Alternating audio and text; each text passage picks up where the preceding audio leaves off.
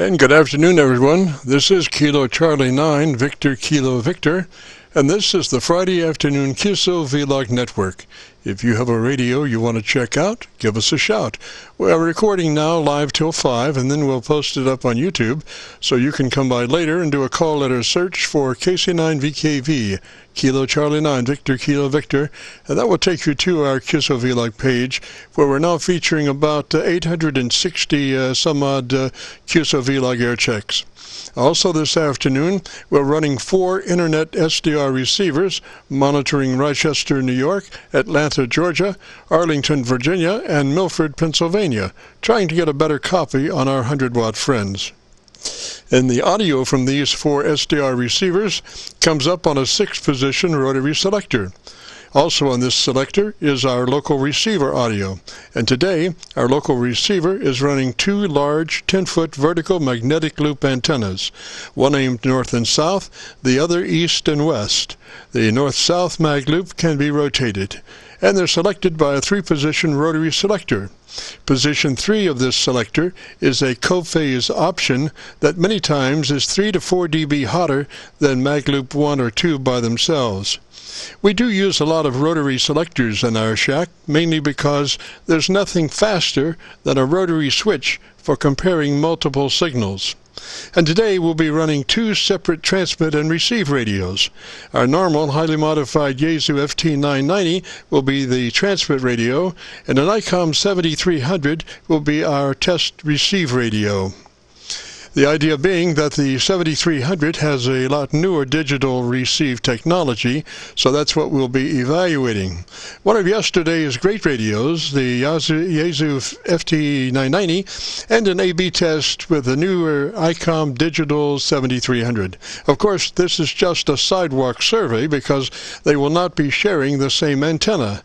The 990 will be on a resonant no SWR dipole antenna, and the 7300 will be using our large twin 10-foot magnetic loop antennas with co-phase option. Also today, for the first time, we'll be running our new visual input source indicator. So when we switch receivers from the 7300 to the 990, you'll be able to hear the switch and see the switch automatically. And since it is an input source indicator, you'll also be able to see which of the internet SDR receivers I might be using at the moment. You'll have to check it out on our YouTube QSO-VLOG video. Our new visual input source indicator. Well, those are our working conditions. How about yours? This is the Friday afternoon QSO-VLOG network. And now let's check in and see if Charlie K1GZL is on the frequency to bring us up to date on the latest 40-meter band propagation. Charlie's QTH is up in the northern New Hampshire area, near the Canadian border, like about 4 miles. Charlie, you got a copy? Charlie, you got a copy? I sure do, Jim. KC9VKV, K1GZL, Clarksville, northern New Hampshire, in the clouds. We are sucked in. We have been all day. Visibility now is about 150 feet, and we're getting range. That's not fully. Way up to 34 degrees. And we had some freezing rain early this morning. So it's a miserable day. Propagation is very good. Jim, you're at 25/9 receiving you direct, as of course I do not have a computer here. But it's remarkable. It's absolutely remarkable what you can find across the world as far as difference in weather from one place to another. I was talking to Ian, VK3MO, early this morning, and he was saying how he had to irrigate his farmland completely because it's gotten very dusty and very dry and very hot. In fact, I've got a second or two of them talking about the heat. We're here in Pittsburgh, so maybe Charlie South is hearing you. Okay, wait a minute. I went back to... But you're hearing me. Yeah, maybe you all guys. It's suddenly extremely hot here tonight. I can't get 70s for you around. Okay, there you are, Jim. But boy, I'll tell you, they've had it down there. We have about, I'd say, 6 to 8 inches of snow left on the ground, which is pretty light for this season, and we have been completely snow-covered since the 7th of November, and here it is, the 27th of December, and that's normal. We hold on to the snow until the middle of April, giving us 5 straight months. KC9VKV, K1GZL, if you copy. Roger, Charlie. Well, and I'm just curious. You do live up on that hill, that mountain kind of thing, 2,000 some odd feet above sea level. Is there a temperature difference between where you are and, say, the lower areas around you? Oh, yes, for a couple of reasons. You take Colebrook. Colebrook is where I do most of my shopping and banking or whatever. That is at 1,000 feet, right at 1,013 feet on Main Street in Colebrook. And we're at 2,030 feet up here, or twice the elevation above sea level. Now, there are two aspects of this as far as the weather goes. When we get a west and northwest flow, and even a south-southwest flow, the moisture is forced up along the higher elevations and squeezes out moisture. In other words, if I have, say, a south-southwest wind, and they're having, say, snow flurries or rain and snow mixed maybe down in Colebrook, that moisture is forced up to my level in 9 air miles. It's 10 road miles, but 9 air miles, and it's like taking a wet sponge right in your hand and squeezing the water out. Now, that's what happens when moisture is forced up the side of a hill. It's called Aircheck. It's upsloping. It's upsloping, and it just squeezes out the moisture. I even get more of that on the northwest side. And moisture is swinging around a storm, which might be out in the Gulf of Maine or in eastern Maine or Nova Scotia, and the backlash hits us. That moisture is coming across the Canadian countryside, which is much lower than I am up here, and I'm only 4 air miles east and southeast of the Quebec border, and that moisture going over Sherbrooke is, it's there, and they may be having light rain or snow or whatever, but they're only just under 500 feet or 485, and that hits the side of the hills here, and up it goes. And as it goes, you're taking your hands with that wet sponge and squeezing it. As it goes uphill, it can't hold the moisture as well, and down she comes. Down she comes with additional snow. So we average over 190 inches of snow on an average year. And the last season, we had the maximum at 272 inches. So we got clobbered last year, Jim. K1GZL. Go ahead. Roger, Charlie. Well, Arlington, Virginia just kind of faded out, so I moved up to my local receivers, the 7300 and the 990, and it was neck and neck between those two, although, one is running a dipole antenna and the other is running our twin 10-foot magnetic loop antennas in the co-phase mode. So the 990 and the 7300 quality-wise, it just sounded just about the same. Now, when that moisture comes up, obviously, then it deliberately settles on your antenna. Is that a Roger? Yeah. Normally, if it's a dry snow, there's no problem. It falls right off. But if you get a wet snow at like 31 degrees or 31.5 degrees, then it sticks. And freezing rain sticks to it. The SWR goes nuts. There's no ice on the antennas now, but when it rains, my resonant frequency drops down, and I do not have an antenna tuner here. We're used to this sort of thing, and the town of Clarksville, northern New Hampshire here, in Upper Coos County, C-O-O-S, 2 dots over the second O, Coos County. The town plows you out, and we don't seem to be bothered by taxes from the plowing, which I'm very happy. You've got to be plowed out up here, and you absolutely have to have four-wheel drive. If you don't have four-wheel drive, there are many days you're not going anywhere. Go ahead. Roger that. Roger that. Well, hopefully everything will stay tranquil up there, and you'll be able to make your almost everyday morning contact to Australia. Roger, Roger. Well, we're going to try. We're going to try, Jim. You're coming in very well here. Here's a few seconds of your signal. The 990 and the 7300 quality-wise has sounded just about the same. Now, when that moisture comes up, obviously then it deliberately settles on your antenna. Is that a Roger? Oh, yeah. It picks me out. Okay, Jim, look, I'll let you get going with other people. There may be many waiting. And, excuse my voice, is a little off. And I'll catch you hopefully next Friday. And I just hope that the weather is clear and that I can get output here. I don't think I'm running more than 400 watts, 500 watts out. And my SWR is horrible today. I'm tuned up much lower in the band. KC9VKV, K1GZL. Always a good one, Jim. Great.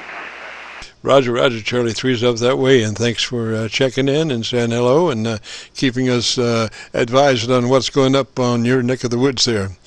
3's to you, sir, and have a great weekend.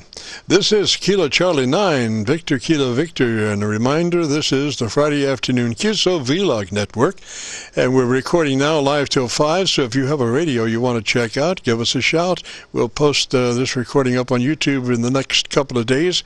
So when you go to YouTube, just do a call letter search for KC9VKV, and that will take you to our QSO-VLOG page. Right now, we've got about 870 or so Airchecks recorded, and yours, if you participate today, it will be called My Group Aircheck 122719. This is KC9VKV listening. Whiskey 3, Golf Tango Radio. Whiskey 3 station, come back with a call sign again, please. Whiskey 3, Golf Tango Radio. Roger, Roger. What's the name there? This is Whiskey 3, Golf Tango Radio. The name here is Scott. I'm located in Maryland. And I have recordings of my radio on your show, but today I'm using a different radio, so I wanted to see if how it's sounding your way and see if I need to make any changes to it. Well, Scott, it sounds pretty good. I am getting a little bit of local static. I think it may be a leftover from Christmas. Somebody's Christmas decoration. It sounds very similar to some kind of Christmas electronic celebration. Roger, Roger? Roger, Roger. Well, my normal go-to radio is a DX3000 VAC with a 781 microphone. Right now I'm talking to you on a ICOM 7300, and I'm using the ICOM SM50 microphone. I'm barefoot, and I'm coming to you on a long wire, 117-foot wire that's in an inverted L antenna, and just barefoot, so I'm not sure if I'm making the trip that great to you today or not. Normally I run an amplifier, but I have the 7300 in a shack on its own path, and it just runs barefoot all the time. Roger, Roger, Scott. Well, it sounded really good, sir, and I am copying you on a 7300. We're testing out the receive 7300 for the next couple of weeks, and we're cutting in between the 990 and the 7300. The 990 is a classic in its own way, and we've got it modified to extend its flat frequency response. And so when we switch back and forth from the 7300 to the 990, the audio quality is very, very, very similar. And we have a an input source indicator, a visual input source indicator, and that is, we're running this 6-position input select, which has the 7300, the 990, Rochester SDR, Milford SDR, Atlanta SDR, and Arlington SDR on it. And there is a visual input source indicator on the set that will show you, as you're listening to the videotape playback, exactly where I am as far as the input source. We have lights and the camera's action, but no, we have 6 lights, and along beside them the name of the entity that it's related to. So when we switch our inputs, that light switches, and we'll let you know exactly what we're doing. So on your audio, obviously the 7300 is beautiful. Your EQ curve is excellent, and your dynamic range, being a 7300, is running about 2.5 to 3 dB dynamic range, so your average percent of peak modulation is about 80 to 85%. Roger? Yeah, copy that, Roger. I'm trying to decide whether I really love this Icom SM50 microphone or whether I should get the Heil microphone on a switch box and run it on this radio, or maybe get like a Heil ICM. Some people love this microphone, some people don't, so I'm just trying to decide if I like it or not. It's got the low cut switch on it, and right now I have it turned off, but right there I just kicked the low cut switch in, so it probably thinned out my audio just a little bit, maybe a little better for getting through like a pile up, I'm not sure. But some people prefer it like that, especially if the conditions are rough. And there it is back off, so there's my bass again, which is the low-cut uncut, I guess I should say. So I'm not sure which you prefer, but I guess I'll be able to hear it on the playback on your radio show. From Whiskey 3 Golf Tango Radio, back to you, Kilo Charlie 9, Victor, Kilo Victor. Roger, Scott. Well, obviously you're right. The low-cut did kind of cut the bottom end. I think that microphone is ideal for you. It just is a beautiful frequency response, and it sounds really. You sound really great on it. I don't think that you really have to cut the bottom to compete in a pileup. The EQ is such that I think just that one way, without the cut is, can go either way beautifully. Roger. Yeah, copy that. A lot of the rag chewers that I talk to say that my AC radio is louder, even though when I'm running them barefoot. So I wonder if I could turn up the mic gain on this radio and still get a little louder as far as cutting through. So maybe I'll try that with you while I'm on the air. Right now I have the mic gain set to 60%. I'm going to turn it up just a little bit. Let's go up to 70 and see if that makes much of a difference. So right now the mic gain is on 70% now. I'm just curious if that makes any difference, or if it's too over the top, if it made any significant change, so it would be worthwhile keeping it at 70% rather than 60.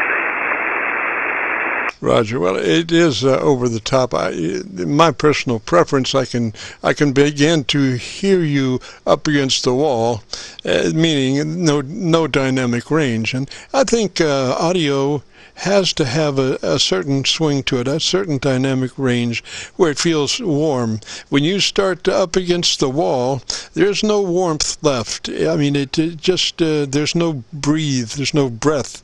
It's just up against the wall, And I prefer the way you came in the beginning. You had your mic had a nice bottom end to it, and your dynamic range was about maybe 3 dB, maybe 2.5, but somewhere in that area, and I think that's just ideal, Roger. And you can hear it on the playback. Yeah, copy that, and that's why I did it while I was on the air with you, because I really truly wanted to hear it. I put it back to 60%.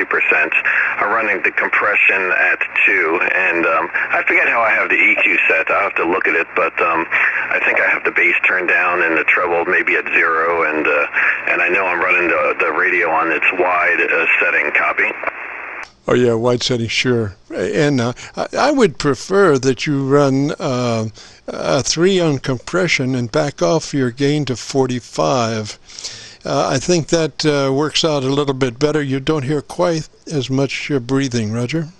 All right, well, I'm going to do that while while I'm talking to you. So the compression is now just moved it to 3, and I'm backing the audio back to, let's try that 50 at first and see if it needs to go more.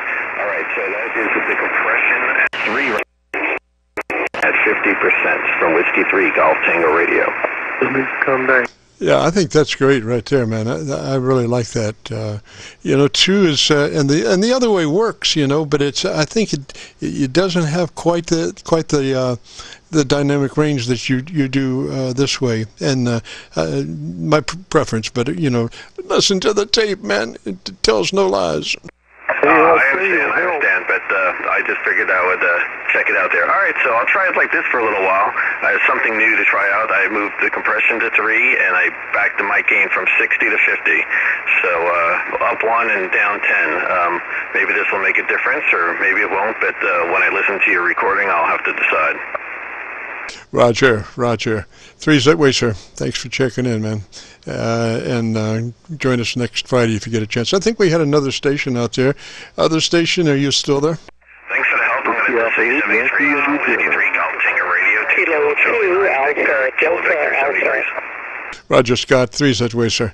And that other station had called earlier. The station had called earlier. This is KC9VKV. Come back. Oh, well, Gone with the Wind. Neat movie. This is KC9VKV. We're recording now live till 5. If you have a radio you want to check out, give me a shout.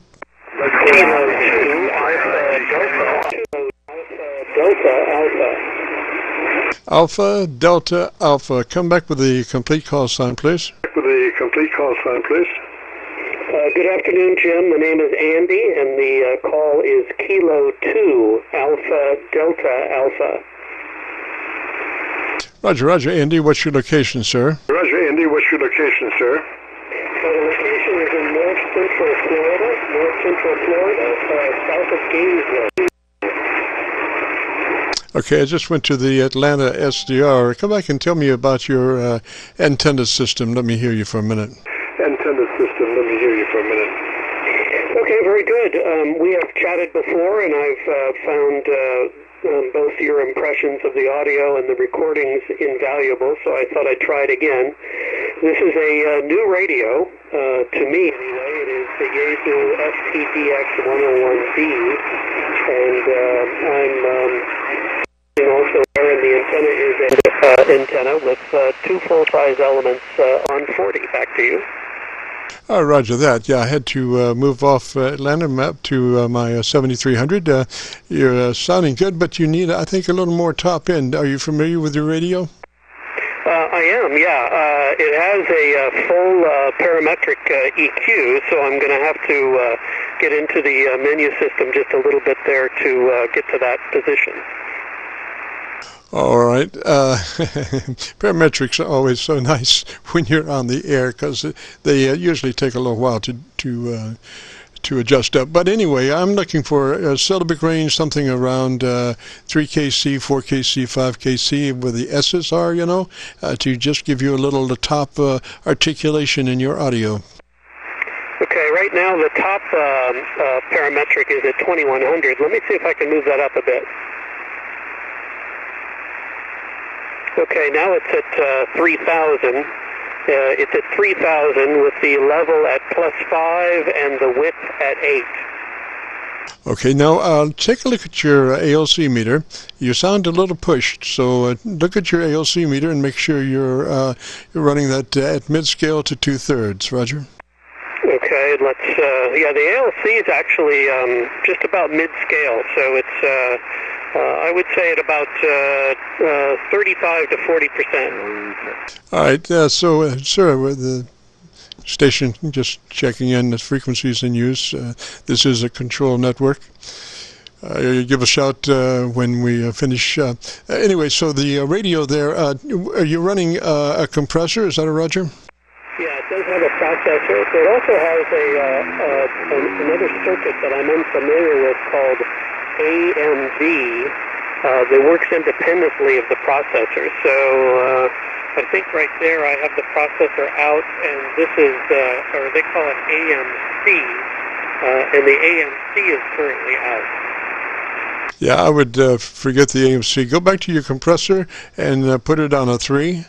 That compressor will sound great on a 3. Roger, roger. Okay, there is the compression at 3. Alrighty, and tell me the best thing you like about your radio. Well, I love the receive audio.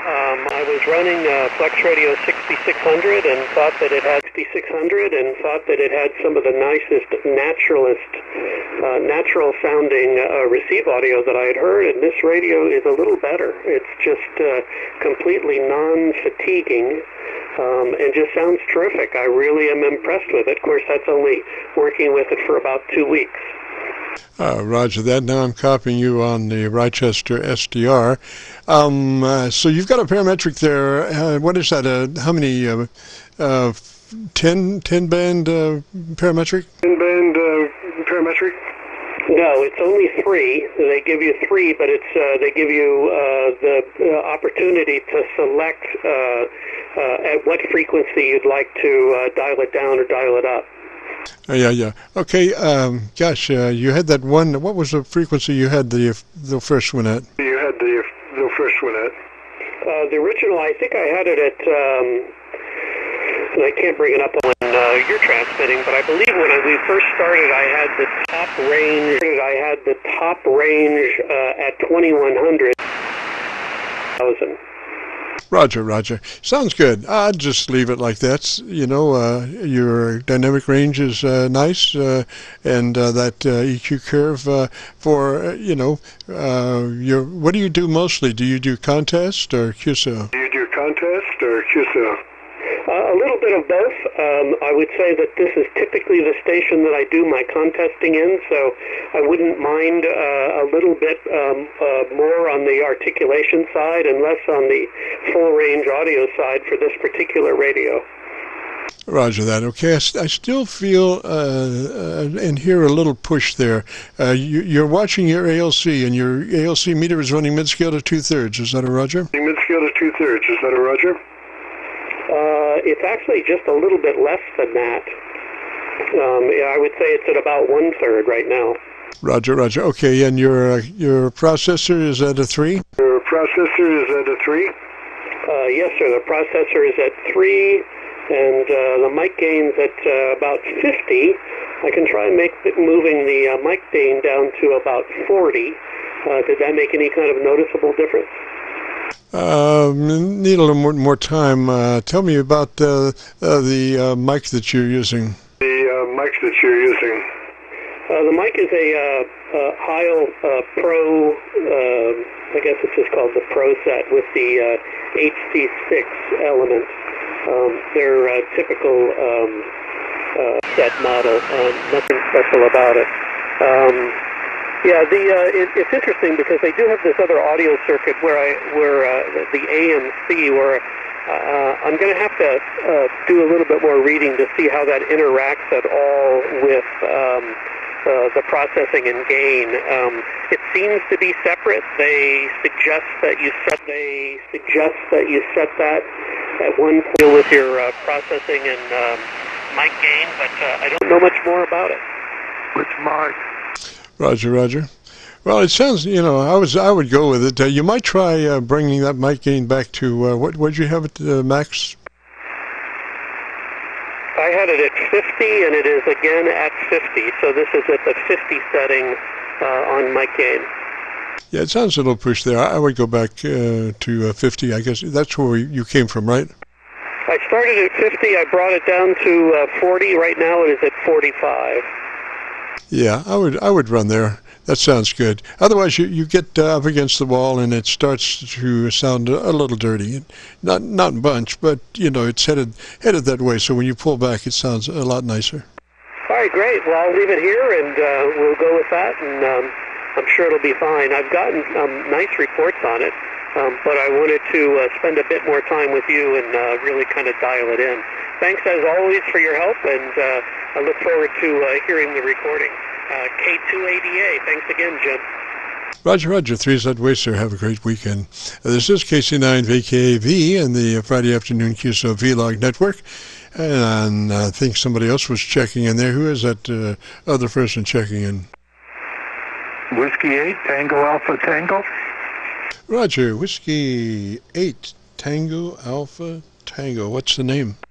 The name is Tim, and I've never heard anything or any response from my radio. I'm kind of a new ham. I've only been at it for a couple of years now, but I just happened to cross, and I've been sitting here listening to you for the last probably 15, 20. I said, this would be neat to know whether or not how this radio actually sounds and what I sound like. Roger, what radio is that?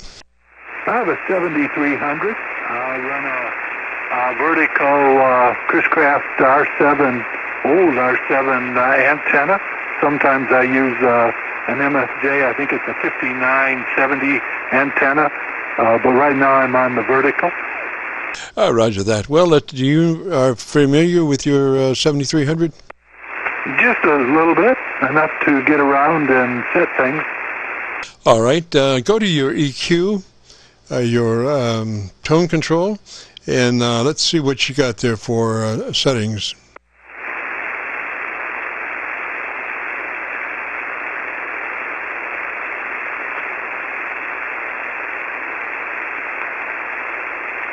Maybe I don't know enough about it that I can get there. There's a button. Well, let's see.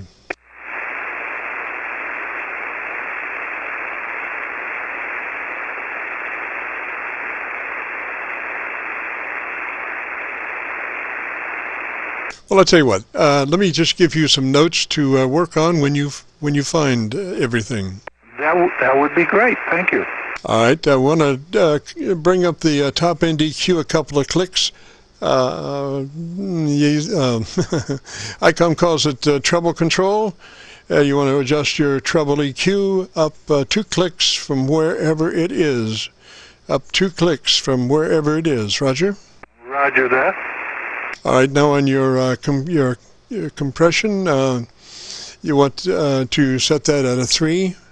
You want to be a 3 on your processor or the compressor. Roger? Roger that. It is now. All right, and then with mic gain in hand, adjust your ALC until it's running mid-scale to 2/3. Roger? Roger. That ICOM, you have to hit transmit, and then you have to reestablish your ALC. Roger? Roger that. I'm getting... So anyway, if you can get that ALC adjustment, you'll be pretty close to done for the moment outside of the top end EQ, Roger. Roger. I'm at a little over 50% on the ALC. Roger. Ideal is between mid-scale and 2/3. The sweet spot is halfway between mid-scale and 2/3. Roger. Roger. I will get it there. Roger, Roger. And gosh, that should put you at about 3 dB dynamic range, average percent of peak modulation between 80 and 85%. And you crank in those couple of clicks on the top end, and your EQ curve will be pretty near perfect. Oh, that'd be great. At least I know they can. Roger, Roger. So we'll say 3s for now. If you get a chance, check back in next Friday, say hello, and in between now and then, if you would like to go to YouTube and do a call letter search for Kilo Charlie 9 Victor Kilo Victor, you'll be looking for an entity Aircheck entitled My Group Aircheck 122719. My Group Aircheck 122719. Roger? I will do that. Thank you very much, Jim. This is W8TAT saying thank you and 7-3. Roger, sir. 3's that way. Have a great afternoon and a great weekend. This is KC9VKV and the QSO-VLOG network. If you have a radio you want to check out, give us a shout.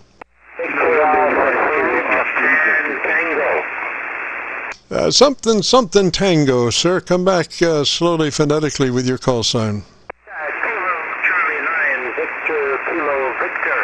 This is Canadian Station. Victor Alpha 3 JT. Over. JT, what's the name there, sir? Name is yourself, Dr. Jim, Juliet, India, Mexico. Roger. And what part of Canada are you in, sir? Just 60 miles west of Buffalo, New York on the Canadian side. And if you draw a vertical line from Erie, Pennsylvania, and where the cross... Roger that. I was just going through some of the SDRs. I thought Rochester might have a better copy, but I'm on my local 990, and you're about 8 over my noise level, Roger. Roger, Dr. J. Just calling back in to officially thank you for all your advice. As you know, it took me 20 years to get into to talk to you, and you invited me back, so I'm back. I've done every single thing you've asked me to do, and I bring you good news that I'm working the world, and the antenna and the rig and your advice, setting the ALC and the box and everything there is 100% copacetic, and I thank you, and I've never had so much fun since I got on the radio back in the early days of the 1960s. KC9VKV, Victor Alpha 3, Japan Tango. Go ahead, Dr. J. Roger, Jim. And that radio, what's that radio? This radio was on the Ark with Noah. It's an old Echo 101, an old FT-101 Echo. Roger. Well, sounds great, man. And you're doing 100 watts? 100 watts. Excuse me. Yes, 100 watts. And the reason it's doing great is thanks to your advice. Well, you're most kind. I thank you very much. That radio is an oldie but a goodie, and it sounds great. So keep up the good work, and stay warm up there, Roger. Oh, yeah, thank you, Tim. I appreciate it so much. I went out for a walk today, Jim, and the wind was blowing right at me, so I turned around and came at me, Sorry, we have somebody that wants to tune up on the frequency. Oh, you would think that they would know it's not a good idea to tune up on an active frequency, but there are those amongst us that are just strange. Anyway, Jim, 3's that way, sir. Let me let you go. Happy hunting, Roger. Thank you so much, and I look forward to talking to you again. Thank you for your great advice. Roger, thank you, sir. 3's that way. Join us next Friday if you get a chance. This is Kilo Charlie 9, Victor Kilo Victor, the Friday afternoon QSO-VLOG network. If you have a radio you want to check out, give us a shot. We're listening. Victor Echo 3, Whiskey, Victor Alpha 9 Golf Kilo. There's a Victor Echo 3 out there. Come back with a call sign slowly, phonetically. Victor Echo 3, Whiskey, Victor X-Ray.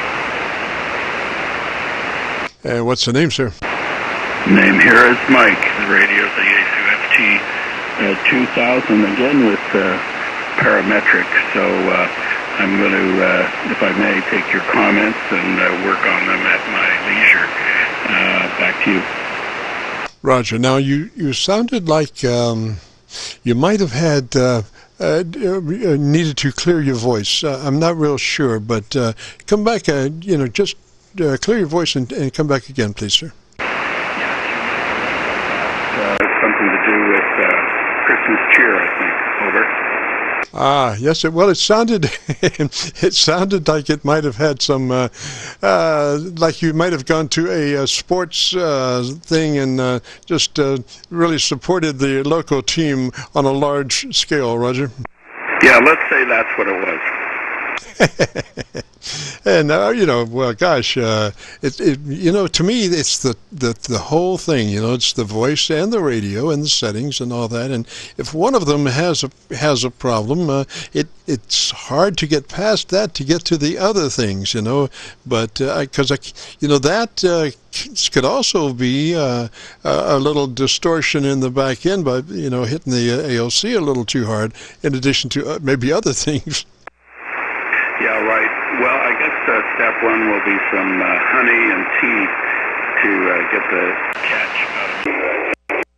He is just peaking at mid-scale. It's number 50 on this rig. So I don't think it's at least I hope it's not that. Over. Roger. Now, whereabouts are you located, sir? I'm in the village of Bayfield, Ontario, which is about 100 miles northeast. Roger that. I was just trying to get a little bit better situation. We have two 10-foot mag loop antennas, and a 3-position switch controls them, so we can do each mag loop separately or combine them in a co-phase mode. And many times in the co-phase mode, they do produce an extra 3 or 4 dB not dynamic range, but signal strength, because essentially, even though they are oriented, one's oriented north and south, the other east and west.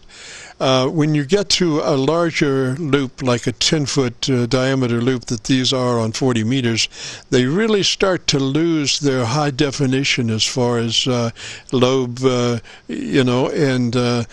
there isn't necessarily a big difference between their orientation, even though one is north and south, the other is east and west. Many times they combine in that co-phase mode. It's just amazing, and that signal just pops up 3 or 4 dB hotter than either one of them by themselves. Roger? Yeah, well, I can't comment on your reception, but your transmit is consistently +20, and of course perfect audio and perfect voice. Roger. Of course, we are transmitting on our dipole antenna. We do run a dipole antenna for transmit. We did go through the whole thing about the shootout between the mag loops and the dipole antenna at 700 miles in many tests, and because we wanted to use the mag loops as a viable transmit radiating surface, but after many tests, it was just a foregone situation that the mag loops, by and large, were a second ran as far as our dipole antenna. Roger? Well, that's been my experience. I had a Delta loop on 20, and it's lovely and quiet on receive, and doesn't seem to go very far on transmit. I guess it's just the way it is with loops. Back to you. Yes, Roger. Now, when it comes to receiving, it is a totally different story, because the mag loop comes into its own with that, mainly, I think, because of the Q tends to be more effective. The high Q ratio tends to be more effective in the receive mode than it does in the transmit mode. And I don't know why, because, like I say, we did run those transmit tests, even with those mag loops at a kilowatt. We didn't just do 100 watts on those mag loops. We did kilowatts at 700 miles, and by and large, and over, it was that the dipole outperformed that mag loops as far as transmitting. But like I say, in receive, they are quiet. And while, you would normally expect some quieting in a closed loop situation, obviously the magnetic loop is not a closed loop, it's an open loop, but it has such high Q that, the noise is just unbelievable. The first time we started running those as in the receive mode, I ran across a Canadian network on this frequency, matter of fact.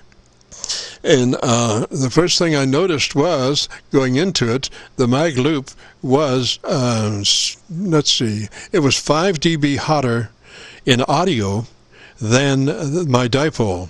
It was 5 dB hotter signal coming out of that radio with the mag loops than with the dipole. And past that, it was 3 dB quieter than the dipole. So if noise is the equation that one measures signal, then that mag loop was 8 dB hotter than the dipole. Roger.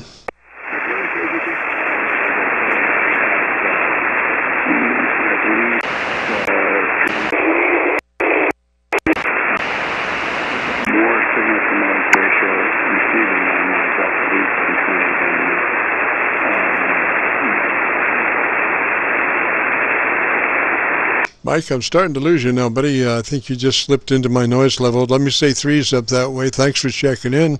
And if you get a chance, join us next Friday. Roger, Roger.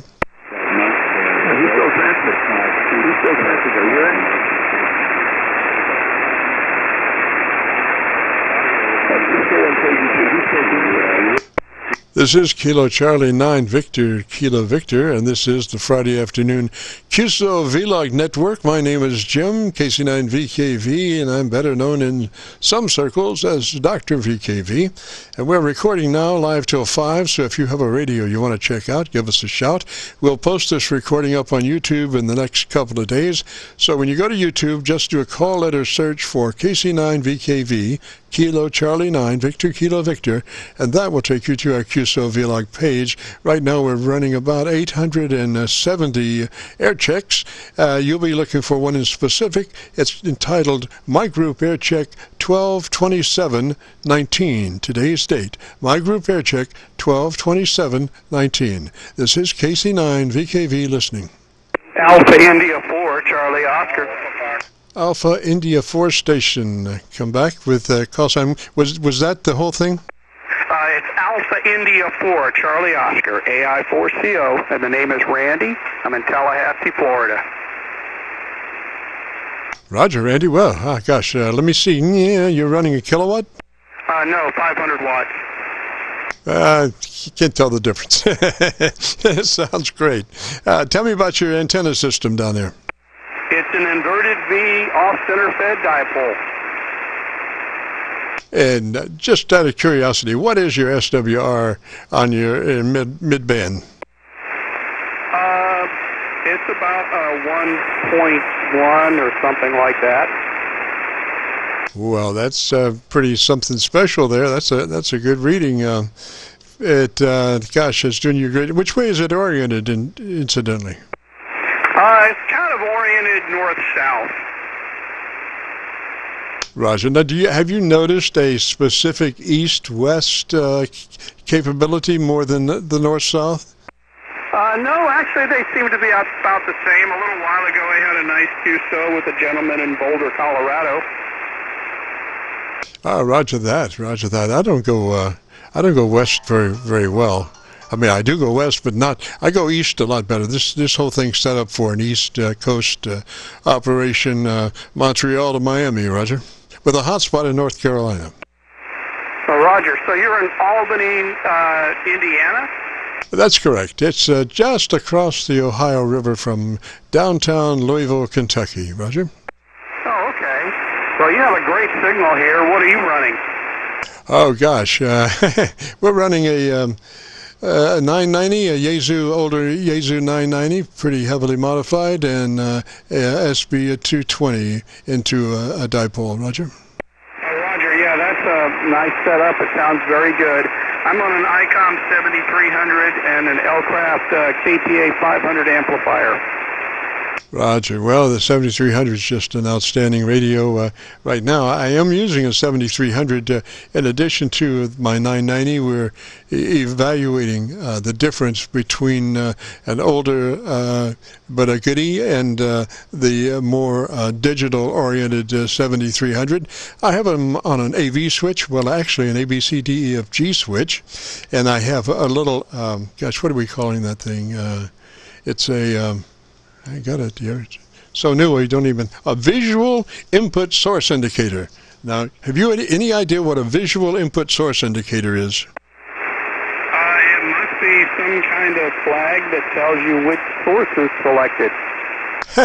Pretty close, yeah. It is a 6-light jobber that is associated with my input selector. And input selector, I have the 7300, the 990. I have Rochester SDR, Milford, Pennsylvania SDR, Atlanta, Georgia SDR, and Arlington, Virginia SDR. So on the 6-position rotary switch, and then every time I move it around, the lights go, and the lights then have little names by them, which indicates exactly where I've gone, Roger.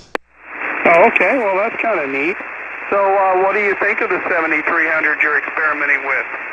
Oh, it's an excellent radio. Just beautiful. Now, I'm more familiar with it from the standpoint of the transmitter, because we probably set up at least 180 7300s in transmit mode, and so this is more or less we're kind of evaluating the receiver, since it is digital processing as opposed to the analog that the 990 is. Roger.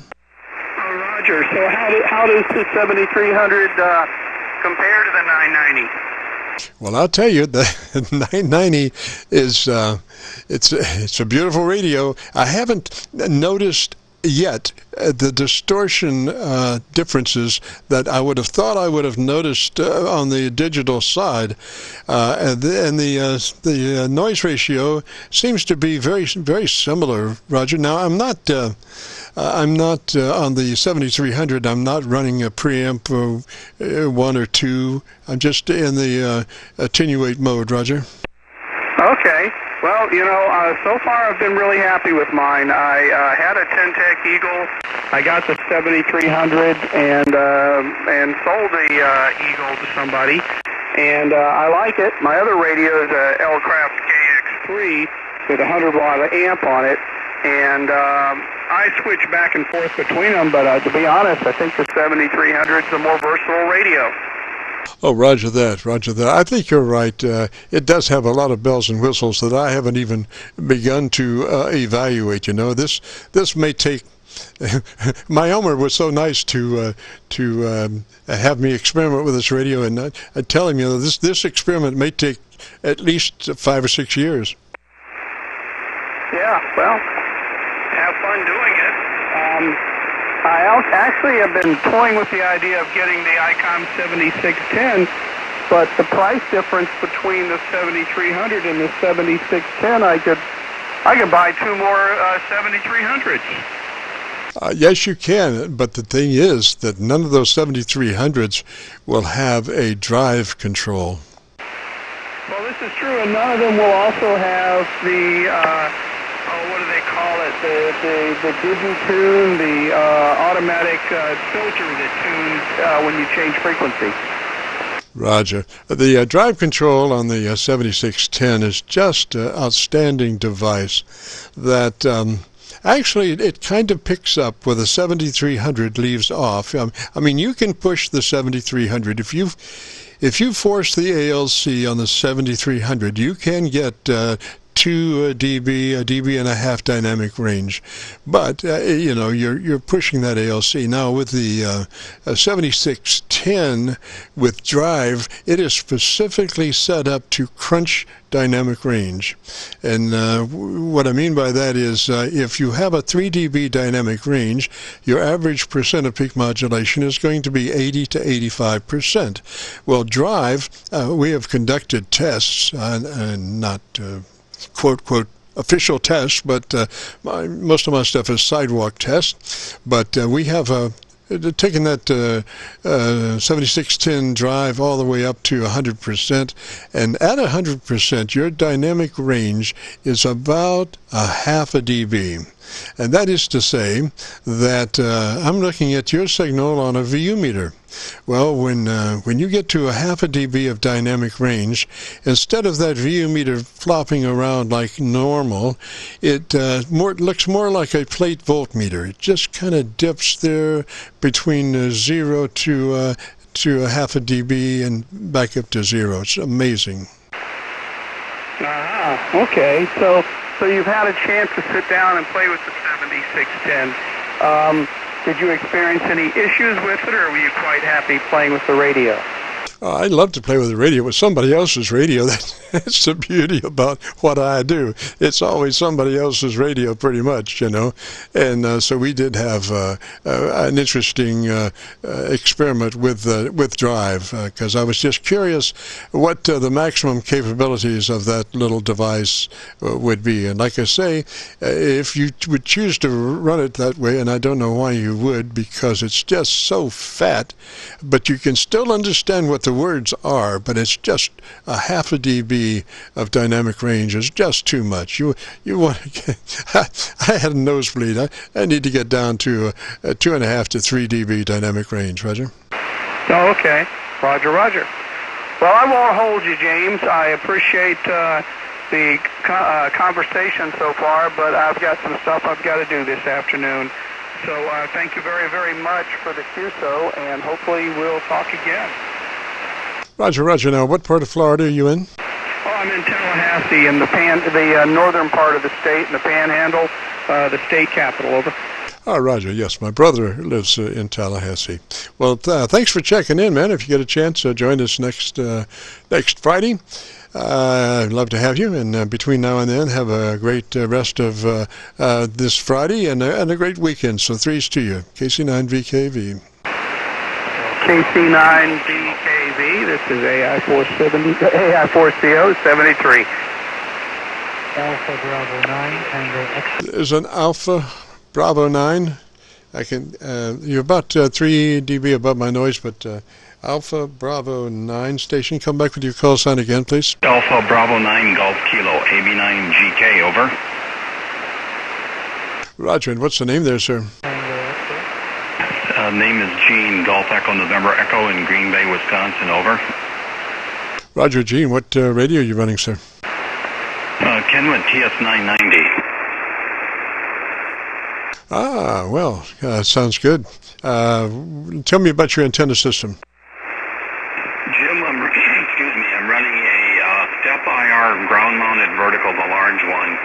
And for the counterpoise, I installed about 50 feet of galvanized fencing buried under the ground and bounded to a DX Engineering ground radio plate, and then I've got another 500 feet of wire above the ground. But the new house, new yard, all that's been simulated into the grass.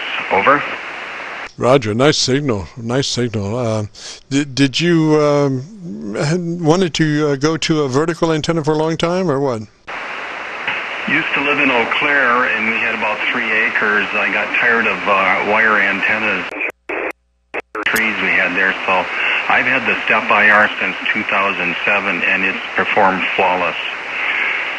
KC9VKV with AB9GK, Jim, to you. Roger. Now, in snow and ice, do you notice any anomalies with that vertical? I did have to replace about the top 14 feet of it, but it split when I was taking it apart from the move from Eau Claire here, so I'm not surprised that when we had a 60-mile sustained wind for about 14 hours, it came apart, called Step IR, and they had replacement parts to me within about 3 weeks, so I was pleased with that. Back to you, Jim. Roger, Roger. I was just thinking from the standpoint of if you get snow, does your SWR go up or move around at all? No, and I monitor SWR all the time because this antenna is supposed to be resonant from 40 meters through 6, and in the testing I've done with separate SWR meters, it's pretty flat. I think the worst I got was 1.5 to 1, and that tends to be probably on this band, but it's pretty good for SWR performance. And again, applicable to your question, no, I have not seen any issues with snow or ice. I did ask Step IR when it was 20 below zero if there was any issues with it tuning up, you know, the motor and that, and they didn't think it would be, and I didn't see it as well. Of course, that's an anomaly for weather, but it does get cold up here sometimes. Back to you, Jim. Roger, Roger. Well, there are some anomalies that manufacturers tend to not consider weather-wise to certain degrees, and I'm not sure why. And just, you know, by the way, I once put this K-band antenna together. It was a directional K-band antenna, and there had something about at one point you were supposed to push this button, and it was a covered button, but you were supposed to push it, and I was pushing it and getting absolutely nowhere. And so finally I called them. I said, "Hey man, what is happening here? I keep pushing this button." And they said, "Oh, well, we found out after we were manufactured that that cover on the button, when you get to like 10 degrees, between 10 and 15 degrees, that material gets so hard that you can't push it in to actually get to the button." A little design flaw there, Roger. Oh, Roger, that makes a lot of sense. The other thing that you learn is obviously from listening to other people and going on user groups, being aware that not everything you get is going to be pertinent or accurate, but sifting that out. Hey, by the way, you're 10 to 15 over on my signal strength meter today, Jim, so you're booming up here in the Green Bay. KC9VKV with AB9GK to you, Jim. Roger, Gene. I just was looking at your signal strength. I run a really low RF input in the front end of these receivers, so I don't get any AGC suck-up between words on sideband. So trying to get the best signal possible. And so I'm looking at your signal on a VU meter, and I have your voice calibrated for 0 level. And then when you see speaking, that which is left is noise, the residual noise level, and you were 10 dB above my residual noise level, Roger. Well, that sounds good. And how does it sound to your headset if you're using a headset like I do? No headset, but your audio is just perfect. I wouldn't change a thing there, Roger. Yeah, I've had more people comment on that, unasked, what I've got my transmit equalizer set at, and I've got many choices, but I've got mine for, it's conventional, but then I've got it set up. There's many things you can do for the frequency. And I'm using hard processing right now, so that seems to work well for my voice. No one's complained, and I appreciate your input. First time hearing you on the air that I can recall, and I do appreciate people like you that are out there giving advice and making this hobby, making us all a little better in our practices and in our performance. KC9VKF, AB9GK. Roger, I call his Kilo Charlie 9 Victor Kilo Victor. And I did notice the compression there, and what happens is that does suck up between words when you push that, you know, and it does fatten your signal, but I've found that you can get well, let's see. You can get sugar from other places that you don't necessarily have to get from some places that, well, what I'm trying to say is that if you run your ALC between mid-scale and 2/3, that is a very quick attack and release situation with the limiter. And so if you were to back off of your compression, which at any given time is really only good for about 3 or 4 dB. Now you can run a compressor at 20 dB, but you're listening to the cows in the South 40 between words, you know. And with a little more finesse, you can run a lighter compression and just push that ALC mid-scale to 2/3, and that will give you your 2.5 to 3 dB dynamic range without the suck up between the words.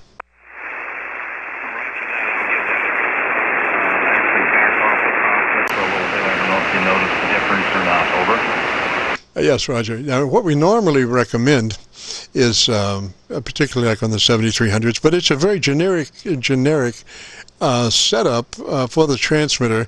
We normally suggest only a 3 on the compressor, very light on the compression. It does what it does at a 3, and then but it does not, so we're just talking a token amount on the compressor, and then move to your ALC, and with your mic gain then adjust your ALC to where you're running a mid-scale to 2/3, with the sweet spot being halfway between a mid-scale to 2/3. Roger? Roger that, Jim. I appreciate that information. We'll give it a try, and appreciate your information and QSO and what you offer out there. So may I offer this to you and yours. A very happy, healthy New Year, and may we meet again on the air. So from my house to yours, warm greetings. KC9VKV, AB9GK. Roger, Gene. Oh, that audio is just beautiful. You should go to YouTube here in the next couple of days. If we usually can get ourselves to get it uploaded within 48 hours. But go to YouTube and do a call letter search for Kilo Charlie 9, Victor Kilo Victor. That will take you to our QSO-VLOG page. And on that page, we're currently running about 870 recorded QSOs. But you'll be looking for one specifically called My Group Aircheck 122719. 122719. Roger? Have it written down, because faded ink on paper is better than my memory. Absolutely. Yeah, and so you'll be able to check your, when you checked in, and then as we made a little modifications, and think about the warmness of it as it stands, But obviously, and I think that will translate into a very good situation when you're contesting too, because you have a nice EQ range there. Your top end is very articulated, so that's the main thing about getting through a pile-up, is that they be able to hear what you're saying. And also, when you have a ton of noise on your head and you're actually 1 dB below somebody's noise level, if your audio is articulated enough, they can copy what you're saying, even though the noise level is hotter than your signal. Jim, thank you for that advice, and I have found that to be true, especially on pile-ups. I'm not running an amplifier, although this radio can run 200 watts out of the box. I probably on peaks at about 150 watts. So, Jim, thanks a lot. KC9VKV, AB9GK saying 73 to you, and really appreciate what you're doing. Roger. Thank you, sir. Have a great weekend. Threes. This is KC9VKV and the Friday Afternoon QSO-VLOG Network. If you've got a radio you want to check out, give us a shout. Alpha 5 stations, and I didn't have a handle on any one of them. Try again, please. 9, Tango X-ray. Victor Alpha 3, Oscar. I got a 9 there somewhere. Let's go for the rest of the call sign. Alpha Bravo 9, Tango X-ray. Alpha Bravo 9, Tango X-ray, Roger. Yeah, Roger. Thank you, sir. KC9VKV, AB9TX, Northeastern Wisconsin. Operator here is Earl Echo Alpha Romeo Lima, over. Roger that. And what radio are you running, sir? I am running an SDR made by ICOM, the ICOM IC7610, over. Did you say 7610? QSL. Ooh, well. Come in. Tell me about your antenna. Well, I'm running the ground-mounted vertical. The last gentleman had a step IR. I also have the step IR, big IR, ground-mounted with about 36 ground-mounted radios, over. Roger. What was the name again, please? Name here is Earl Echo Alpha Romeo Lima. Earl, over. Roger, Earl. You probably could use just a little more top-end EQ. Are you familiar with your tone control area? Yeah, Roger. I have it all set for flat. It's all turned off. I'm using an external... Frequency is in use, sir. Frequency is in use. Frequency is in use, sir, please.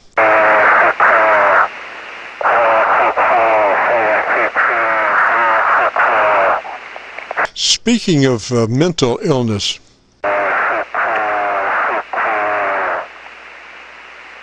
frequency is in use, sir?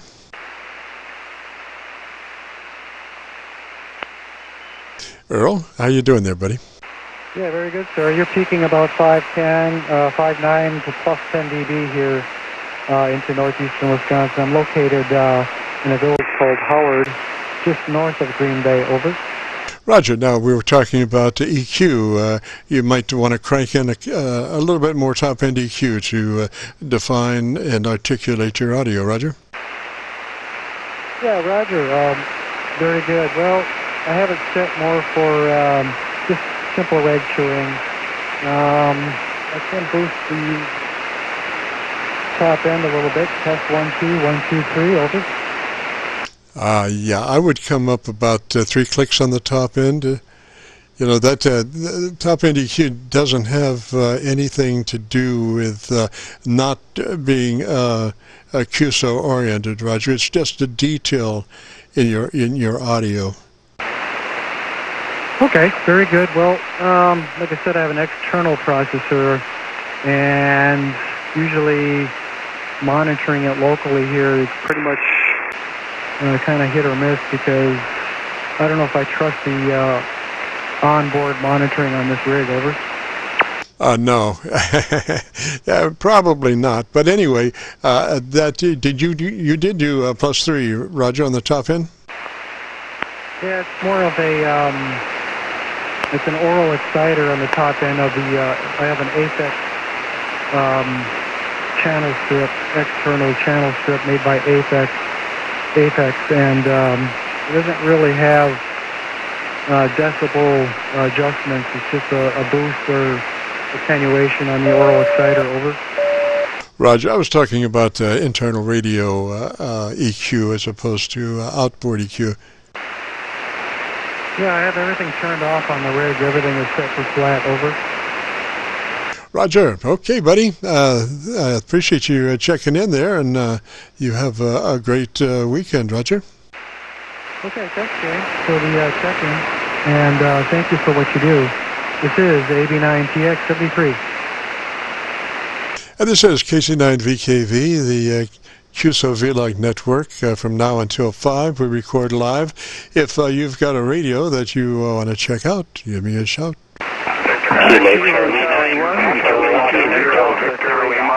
November Oscar. One more time. I'll go around on the SDRs to see if I can find somebody outside of the herd. KC9VKV. Try it again, please. Kilo Charlie 9, Whiskey Echo. November Oscar. Whiskey Echo station. Come back with the call sign again. Kilo Charlie 9, Papa Whiskey Echo. Papa Whiskey Echo. Roger, what's the name? Name here is Dave, Delta Alpha Victor Echo. Roger, Dave. Whereabouts are you, sir? Roger, I'm about 40 miles south of the Wisconsin border. I'm sorry, I'm 40 miles north of Chicago, just south of the Wisconsin border, near Waukegan, Illinois. Roger. So, if I'm jotting down something as a location, what state should I jot down? Well, Illinois, and I'm about 40 miles north of Chicago. Roger that. Roger that. I didn't. I usually try to do that, and sometimes when they're 40 miles from somewhere and 50 miles from somewhere else, I get to the point of saying, well, where were they exactly? Roger. I usually say Chicago when I'm talking to somebody from far away, and that gets me there. Oh yeah, that's Louisville. But now, in my case now, Louisville is only 4 miles away. How about yours? Well, right. I'm 40 miles north of Chicago, so I'm still close to a big city. Yeah, you are, but you're stretching it a lot more than I am. Anyway, what radio was that you're running? Oh, yeah, there you go. Well, I've got a FT3000 here. I'm running off of a off-center fed dipole facing southwest-northeast at around 35 feet. And the SWR says I'm probably running about 90 watts. Over. Oh, beautiful signal. Yes, beautiful signal. That's not a totally SDR kind of situation. You have a radio. You have an actual radio, Roger? Roger. Because you never know anymore. Sometimes it's just all computer, Roger. Roger. Roger. Yeah, well, it's got a lot of bells and whistles on it. Roger. Well, I'm looking at your audio on a view meter, and it looks to be about 2.5 to 3 dB dynamic range. Average peak modulation percent is probably 80-85%. Roger. Roger. Is that good? Oh, that's perfect. That is perfect, because you want a little life as far as dynamic range in your audio. It's when you get up against the wall, Katie, that you sound like you're talking to folks on the moon, with maxed out audio that's just shaking because it's so intense. You don't want that, Roger. Roger, Jim. Well, my question was, I've been told that people hear RF on my signal, and I just wanted to ask if you hear that at all. I'm sorry, what about your signal? People tell me they hear RF on my signal. I don't hear anything, but I tell you what I do.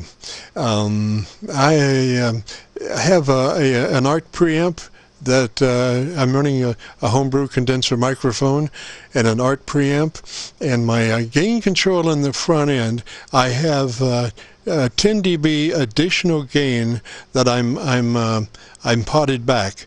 So I have 10 dB additional gain. So when I'm looking for RF, I just turn the mic all the way up, and that gives me 10 dB above my normal mic level. So if there's going to be something lurking, almost, when I boost 10 dB above my normal gain, I can expect to get the wrath gods of RF and the AF, Roger. I don't hear any RF either. I want to thank you so much for giving me a listen here.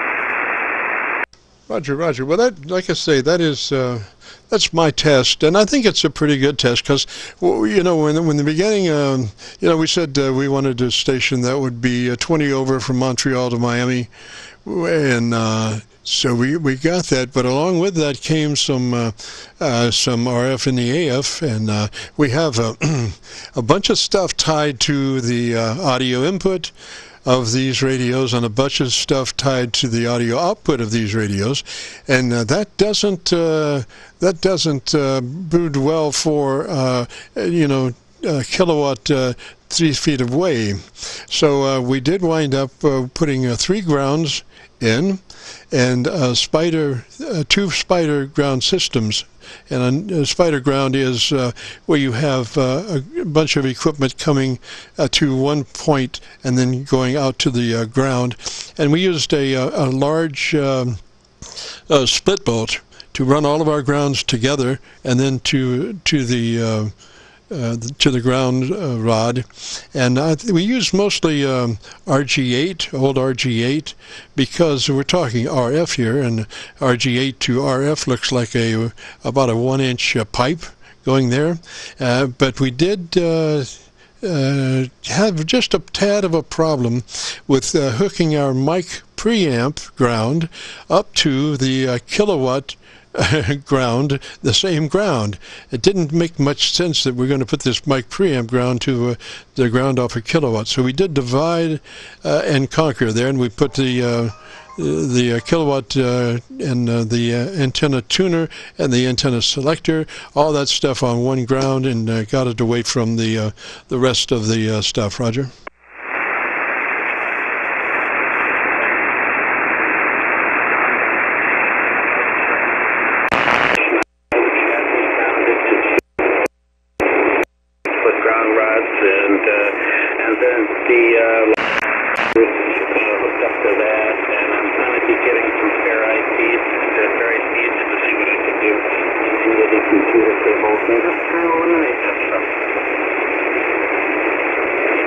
Roger, Dave, you are dropping into my noise level. I had to go to Rochester to pull you out a little bit. Yes, ferrite love beads. I believe in those a bunch, man.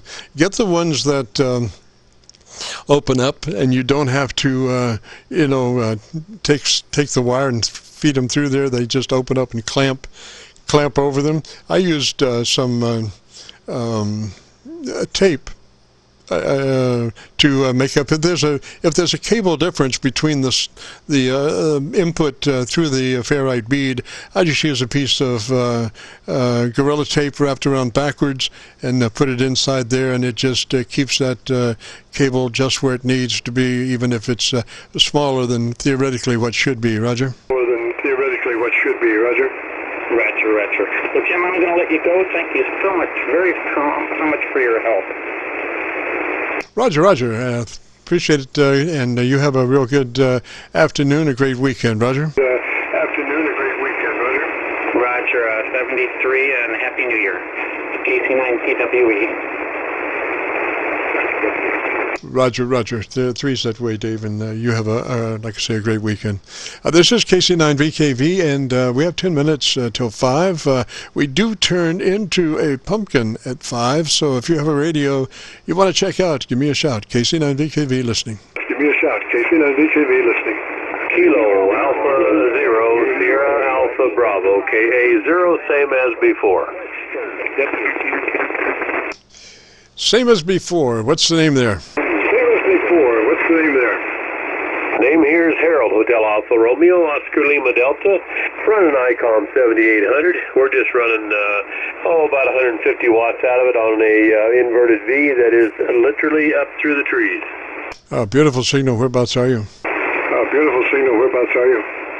I'm over here in Missouri, and like I say, we're running the ICOM 7800 and the Heil Pro microphone. Roger. And tell me about your antenna system there.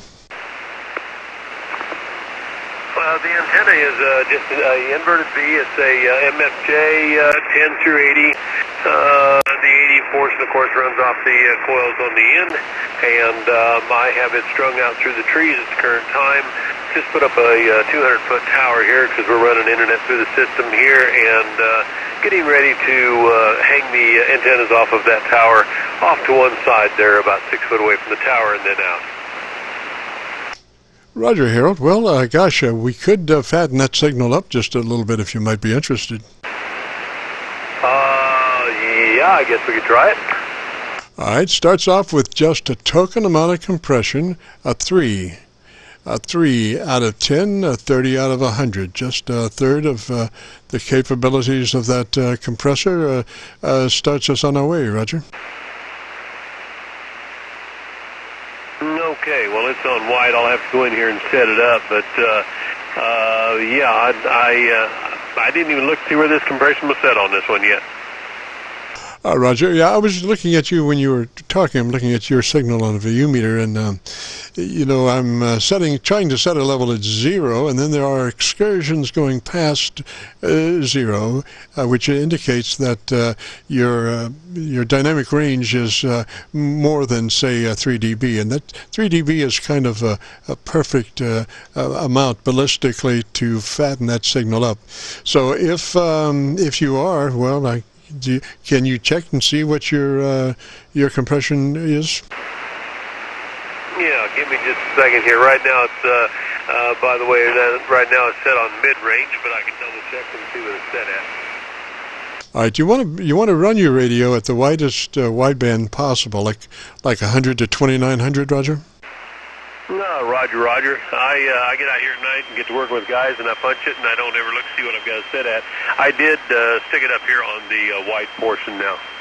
Roger, because that's really important. And when they're QSO, when they're contesting, you know, you shoot yourself in the foot when you restrict your bandpass, because the first thing that suffers when you go, you know, off your wide scale, the first thing that suffers is the top end audio, and there is all of your clarity, you know, and you want to be in as wide as possible. Now I say that, and I'm talking about 100 to 2900. I know there are wider possible band passes, but I'm specifically saying that I think 100 to 2900 is ideal. Well, that's understandable. Yeah, that would. it worked very, very well. If I get some of these guys on here, so at night we talk to guys that I've been talking to for over 30 years, and one of them will say something, and then I'll change something and then not even think about it before I shut down before the night then. Roger. And then after we get that compressor on a 3, then we move to the ALC. And what you want to do on the ALC is, with mic gain in hand, adjust your ALC to where you're running a mid-scale to 2/3. Mid-scale to 2/3 on your ALC, the sweet spot being halfway between the mid-scale and 2/3. Roger?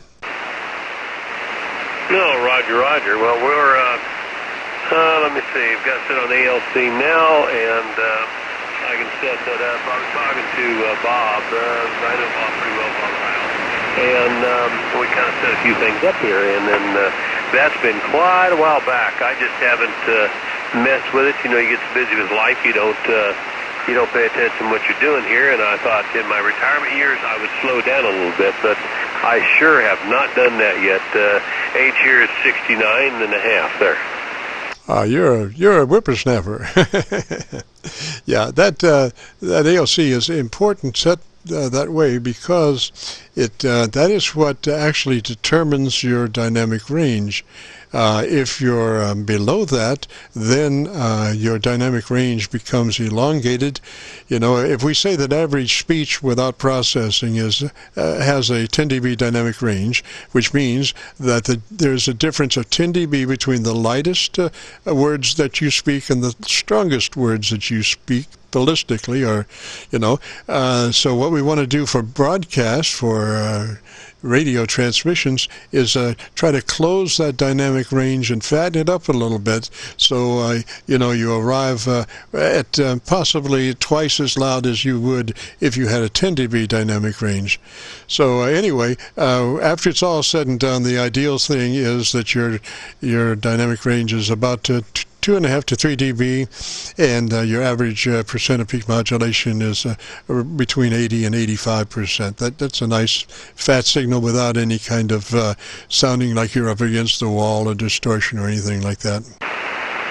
No, Roger. Yeah, very understandable there. And I'm running just a little bit high on my there we go. Let me get it up here where I've got it just about, it's about peak where I think it should be right in there. Roger. The hardest thing to do is set the ALC without, quote, setting the ALC.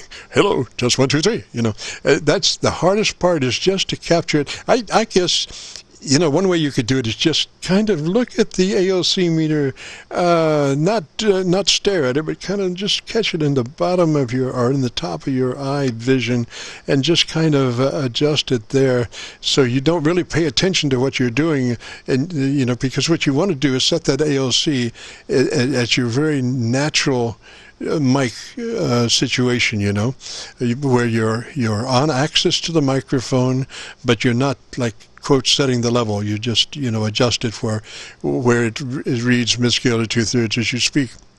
We do another thing with like watt meters.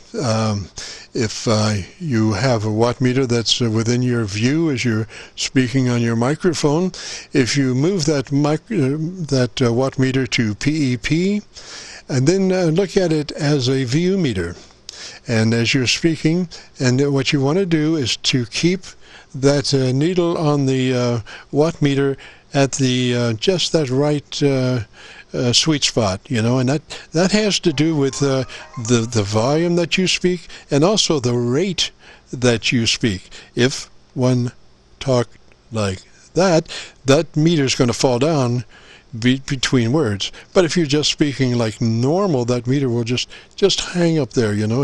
And so as you're watching that meter, you're cognizant of the fact that you want to offer the best possible signal, and you bring from yourself your abilities to keep that meter, you know, up there, along with your radio's capabilities. Roger? Oh, Roger. Yeah, I'm running ALC right now. Oh, my LC's running about 3/4 the way up right there, so it's not doing too bad. And yeah, you're right. You've got to catch it in between the drops, or instead of everybody wondering what the peak is, which is the wrong way to look at it. So thoroughly understand that. Roger. So now, as I'm looking at your audio on my VU meter, I'm seeing it's set for 0, and every peak comes right to 0. There's no blow-by, no pass-through. 0 is the limit point, and your radio is coming to that point each peak. Roger. Oh, Roger. Good deal. Well, it's like I said, sometimes at night I operate late at night, and I get talking to guys on 75, 80 meters, and we're sitting there yakking away, and one guy will say something, and I'll make an adjustment, and then not even think about it the next day when I get on. But I sure love the rig. I've had it for a long time, and it seems to do a good job. A lot of the guys are buying the 7300, and they're a sweet sounding radio. Really do a fantastic job. Roger. I'm copying you right as we speak on a 7300. I'm set up with 2 receivers. On my input selector, I'm running the 7300 in the evaluation, and my normal radio is the I.S.I FT990, and so I have a 6-position rotary input selector for audio, 2 radios plus 4 internet SDRs. And then I have a, what do we call it? We call it a visual input source indicator, which is 6 lights on a pad with the names of what they are. So as I switch my input selector, the lights go and represent where we are visually. So when folks look back on our QSO-VLOG video, they'll know exactly where I was at the time because of the indicator. Roger. Oh, Roger. Yeah, that's great. And it's those things do a fantastic job. I love them. And I do a lot of work here. I've got 5 repeater systems, and I've set them all up, and I carry a lot of equipment here to set stuff with. And the worst thing I do is a lot of times I don't set my own. I'm too busy trying to get everybody else or whatever, and then I kind of neglect my own. That's my own fault, but sometimes it does happen. Anyway, okay, I know you're busy, trying to get out there about 5 o'clock, and I believe I'm going to jump in the pickup, run up to the town up here, and catch my son-in-law. Sounds like he's going to put a ton of wood pellets in the back of my pickup for our wood stove there, so we've got good heat. But hope you had a good holiday. Thanks a lot for bringing that to my attention, and I appreciate it. You're sounding great down here. Good audio all the way through. Maybe one of these days I'll hook up an amplifier there. I don't know. KA0SAB. Well, you're 10 over. You're 10 over right now on my 990. 10 over. Like I say, I run really light RF gain in the front end so as not to suck up noise between words to keep it out of AGC compression. And so what I'm left with is looking at residual noise levels after I set 0 level for voice peaks. That which is left after they cease speaking is my residual noise level, and you are 10 dB over my residual noise level. And I found that it does interpolate very close to like 10 over S9. Roger? Oh, Roger. Well, you're doing a great job. It sounds good. And sounds like you've got it set up just perfectly. So there's no problem there at all. Good sounding radios there. I'll say that for it. Roger, thank you, sir. And if you would be interested, we are recording this and have been since 3:30. And if you would want to hear your audio, which is just really nice, if you went to YouTube and did a call letter search for Kilo Charlie 9, Victor Kilo Victor, that would take you to our QSO-VLOG page. And you'll be looking for one QSO in specific, and that would be one entitled My Group Aircheck 122719. 122719, My Group Aircheck. Roger? Roger. I sure appreciate that. We'll have to go through that and look that up there, so and see what it sounds like. Thank you very much, sir. I appreciate it. Again, hope you had a good holiday, and Happy New Year to you there. And we'll see if we can listen around and catch you again sometime. KA0SAB Harold here down in southwest Missouri. Roger, Roger, Harold 3's that way, sir. Thanks for checking in. If you get a chance, join us next Friday. Love to have you. And with that, we will wrap up our QSO-VLOG network for Friday afternoons. We have been recording since 3:30, and so we will post the whole hour and a half up on YouTube within the next couple of days. And for those that participated or are interested, if you go to YouTube in the next couple of days and look for well, you would go to YouTube and then do a call letter search, Kilo Charlie 9, Victor Kilo Victor, and that will take you to our QSO-VLOG page, and we're running about 870 some odd recorded QSOs at this point, but you'll be looking for one specifically called My Group Aircheck 122719. My Group Aircheck 122719. And with that, we will return the frequency to normal amateur radio use, and we'll say hasta la vista. If you get a chance, join us next Friday afternoon at 3:30. This is KC9VKV. We'll be clear. KC9VKV, WA0DJA for a quick one. Quick one, go. Yes, I was just wondering if you could let me know what this thing sounds like. It's an old KWM-2A, and you sound great on this end of it. Name is Dick, located Lake of the Ozarks, Missouri. Okay, Dick, what was the call sign again? Willie Alpha, number 0, Delta Juliet Alpha. Okay, it looks fairly loose as far as audio. You could fatten it up a bunch. Let me give you quick notes, okay? If you have a pencil there, engage your compressor at a 3. Turn on your compressor and adjust it for a 3. Move then to your ALC, and with mic gain in hand, adjust your ALC to where it's running mid-scale to 2/3 by speaking normally into the microphone, not a test level, but just a normal level that you would have with the proximity to microphone like you normally have, and you'll be on axis to the microphone. So anyway, this ALC at mid-scale to 2/3, Roger. Then you could go to your EQ. Let me hear you just a minute. Tell me about your antenna system. Okay, well, I've got a vertical antenna. It's a Butternut HF2B. It's a portable antenna that I mount on a generator for any portable emergencies, and it seems to work fairly well. It's modified for 160 and for 160. That's it, plain and simple. Roger, Dick. Okay, when you go to EQ, crank in. Do you know where your EQ is? There isn't one on the KWM2. Is not one? No. Okay, I would move then, let's use reverse proximity effect, move closer to microphone. What we're trying to do is get a little bit more bottom end. You're very mid-range. You're very mid-range to top end, not much in the bottom end. So if you move closer to microphone, that will start the bass buildup, and we want to get about 2 to 3 clicks more bass in that signal if we can. Roger? Okay. Let's see how this sounds right here. That's sounding better. What mic is it, sir? It's a Shure hand mic, a 404C.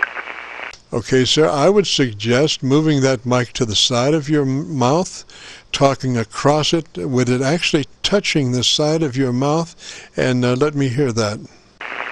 Okay, this is touching the side of my mouth, off to the side. When you're touching the side of your mouth, it's perfect. Just run it just like that. Roger? Roger. Thank you very, very much. I appreciate it. I'll be listening for you next Friday. And I've really enjoyed what I've heard today. Thank you so much. Roger, Dick. Well, all things are possible. You don't need fancy EQs. Just work the mic in that way. You know, proximity effect is a well-known thing. The closer you get to a microphone, the more the bottom end builds up, and you can use that inversely. If you're real muddy, back off mic. You know, so it's you know, you don't necessarily have to have deaded EQ circuits in your radio, Roger. Roger. You know, you've reminded me that back in the day, mid-'60s, this is how I used to hold the microphone.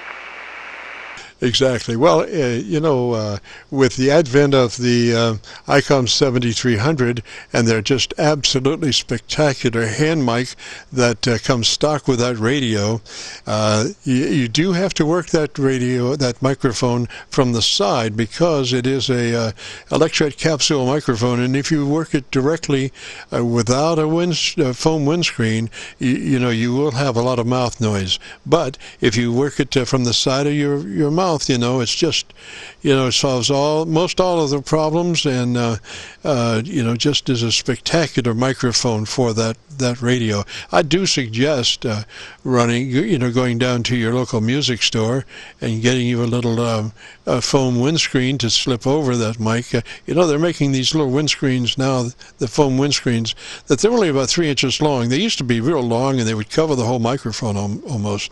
Now they're only about 3 inches long, and they just fit over a hand mic just beautifully, and they expand, so there's not that torque that wants to try to key the microphone because of the windscreen's too taut as it slips over that button. So it just works out great, Roger. Roger. Yeah, I have a 7300. I've also got a 7600 down in my regular shop. Or in my regular down in the condo. I'm up in my shop, and I've got an F-line column set up here. So that's what I'm on right now. But I am familiar with the Collins and that, or the ICOM, I mean, and that 7300. I love that little radio, but I just can't let go of my 7600. Roger. Well, the thing is, if you are in such a manner of life that you can afford all of them, the more the merrier. Yes, sir. Well, I'll let you go, and I'll catch you another time, but thank you so much for the good words and the instruction. I'll remember it. Roger. Now, you're just slumming with that radio, right? I'm what? Oh, that's a joke. That radio is an older radio. How old is that radio? 1968. Yes, that was a very good year. I'm not sure how old my Yaesu FT990 is, but you know, they really made some great radios. Right now, I'm doing an A/B test between my Yaesu 990 and the 7300. You know, the 7300 is digitally inclined, and we're just looking back and forth. I've got them on an AV switch, actually an ABCDEFG switch, and I can just go back and forth between the two and listen to the same signal. Now, it's not a real absolute A/B test because they're not both running the same antenna. The 990 is running is my transmit device, and I'm running that on a dipole, but I am running two 10-foot mag loops on the 7300. Roger. Oh yeah. Well, how do you like that 7300 for the price? I don't think you can beat it. No. Now I am obviously more familiar with the 7300 from the standpoint of the transmitter. We've probably set up about 180 7300s and probably 75 7610s. So I am really familiar with the 7300 from the standpoint of the transmitter, but I have no experience at all with the receiver. So that's what this is about, Roger. Yes, I'm familiar with where you speak from. I had mine for 2 years before I really figured out the receiver, and it's fabulous now. I wasn't so impressed with it when I first got it. I wasn't unimpressed, but I didn't see where it was any better or even quite as good as my 7600. Roger. Roger. Well, you know, the proof is in the pudding. I mean, as far as evaluation of Navy situation, I'm listening for the lack of distortion anomalies because of the digital aspects of the 7300. And, you know, that's a very subtle thing. So I'm trying to become more familiar with the differences in my sidewalk survey. Roger? Yeah, yeah. Let's see, I better ID. This is WA0DJA. Roger, Dick, and whereabouts are you? I'm at Kaiser, Missouri, the center of the state, just southwest of Jefferson City, but I'm on the banks of the Lake of the Ozarks. Roger, and which radio are you running right now? I'm sorry, you slipped under my noise. Try one more time.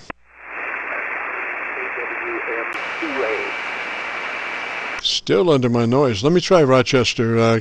Come back one more time. Okay, you dropped way down to me, so the band shifted. I'm on a Collins KWM-2A transceiver. Collins 2A, is that a Roger? Well, I've lost you. I'm not understanding you at the present time. Roger, yes. I'm copying you on the Rochester, New York SDR. That's the only reason I can contact you. But your radio is a Collins 2A. Is that a Roger? Collins 2A, is that a Roger? KWM 2A, that is the Roger. Roger, sounds good. All right, let me get out of here, man. I've been a pumpkin for 15 minutes, Roger. Enjoyed it. Look forward to the next opportunity we have. 7-3 and have a Happy New Year from WA0DJA. Roger, Dick. Happy New Year's to you too, sir. Threes. This is KC9VKV. Got to get out of here now. We've enjoyed it since 3:30. We recorded live. If you want to check out your radio's audio, if you go to YouTube and do a call letter search for Kilo Charlie 9, Victor Kilo Victor, that will take you to our QSO-VLOG page. And on that page, you'll be looking for one Aircheck specifically, and that is my group Aircheck 122719. My group Aircheck 122719. With that, 3 is all. This is KC9VKV returning the frequency to normal amateur use.